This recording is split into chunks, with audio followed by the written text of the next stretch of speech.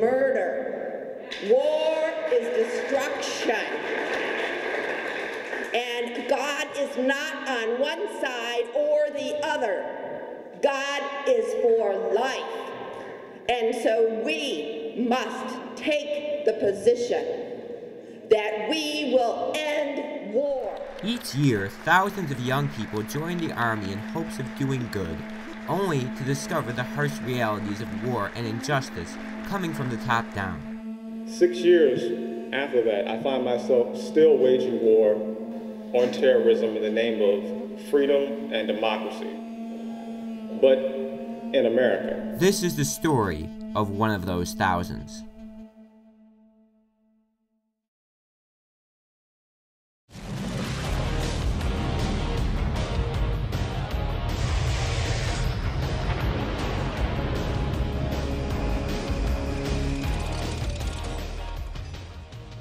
As a child, like most Americans, sure, I grew up playing Army. I grew up with a sense of good and evil, and I guess I wanted to be on the good side of things, and I thought I could help serve good and people by maybe pursuing a career in law enforcement. My freshman year of university, I decided that I had enough of school and I wanted to go off and do other things. I came to that conclusion that, well, yes, I really don't want to go back to school at this point. And I would, I think, like a career in law enforcement.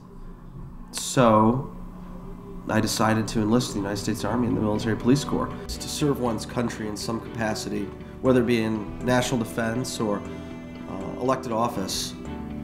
It is a noble calling to serve the will of the people.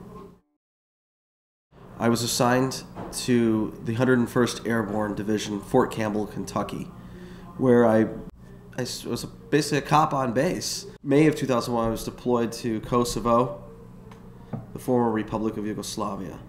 I was on patrol with about 245 rounds of ammunition strapped to my body, an M4 and a 9mm every single day, and full body armor.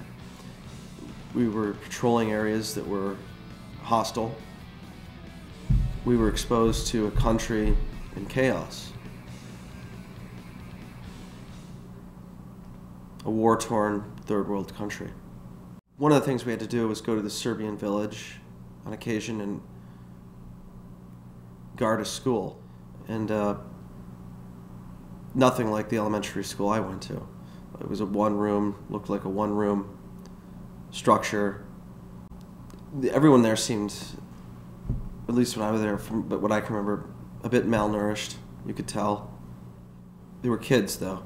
And I remember this kid, Miloš, I sort of befriended. Very curious young lad. And he was a good kid. And I remember he brought his books to me, and I remember the books were missing pages and old and tattered. And that's,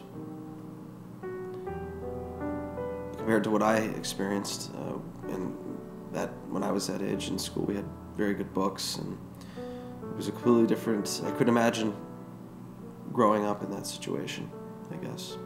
I felt my presence there at the time, if I could leave him with a positive memory, even though I was a soldier, an armed soldier. I hoped that I could at least leave a positive image, memory in his mind and that of his peers and that of his community. This just in, we have unconfirmed reports this morning that a plane has crashed into one of the towers of the World Trade Center. They actually asked us, those of us who were battle-hardened in Kosovo, they asked us if we wanted, they were taking volunteers to go on a back-to-back deployment to Afghanistan. We knew it, Afghanistan. Everybody knew it. But that's where it was. That's where all the Al-Qaeda camps were. I raised my hand. I said, I'll go. I'm not so sure. I'm torn between the whole eye for an eye thing. I see how it creates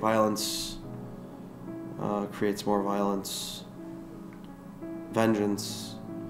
I'm still a bit honestly torn between it. But I think that I believe that criminals need to be brought to justice. And a lot of people have died in this since then. And all of us walking around have to live with that.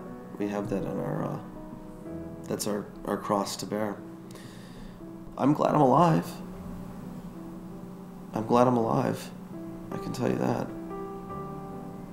I know that some of my friends didn't make it home, and God rest their souls. Does it make you value life more? It does. It does. It makes you value life more.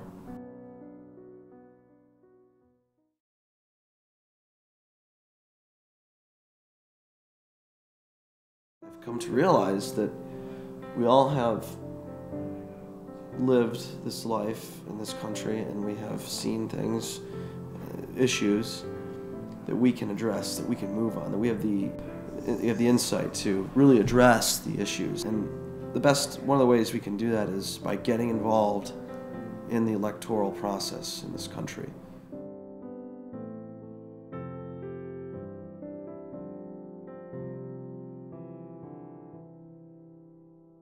There it was.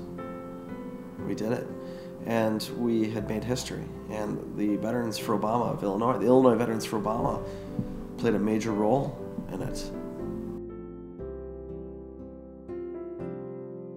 The beauty of this moment in history is that we will also have a president who supports these demands. And now we finally have a partner in the White House. However, despite Obama's election, there is still much work that needs to be done. With only 2 weeks left of my contract, I was stop-lost. An year of active duty was added onto my contract. When I got a call from Dan asking me to purchase a flak jacket to replace the substandard one provided by the military, I was very afraid for him. While working at the infamous Abu Ghraib prison, I had the opportunity to speak with an Iraqi detainee. And after every statement, he would simply ask me as I listened, "Is this justice?"